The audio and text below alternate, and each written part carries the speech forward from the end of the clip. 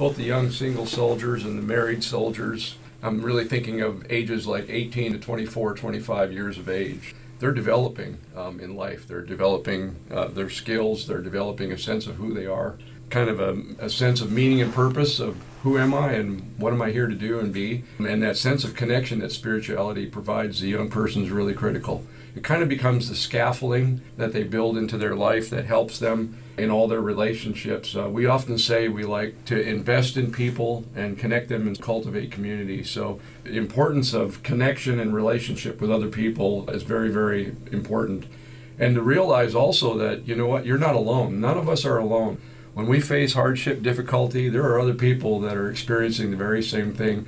I remember what it was to be that young soldier a few years before Sergeant Major here, and to come to this place and to have the challenges of being a young person and not being well-formed and finding the right kind of relationships and connections are very, very critical really to success. Having that fulfilled and realized in a community, or as we say in the Army, you know, this is my squad, a cohesive team of people that really care about you. And then I think for married soldiers too, and the experience of building relationships with other couples. And it's a unique opportunity that you really don't get in the continental United States.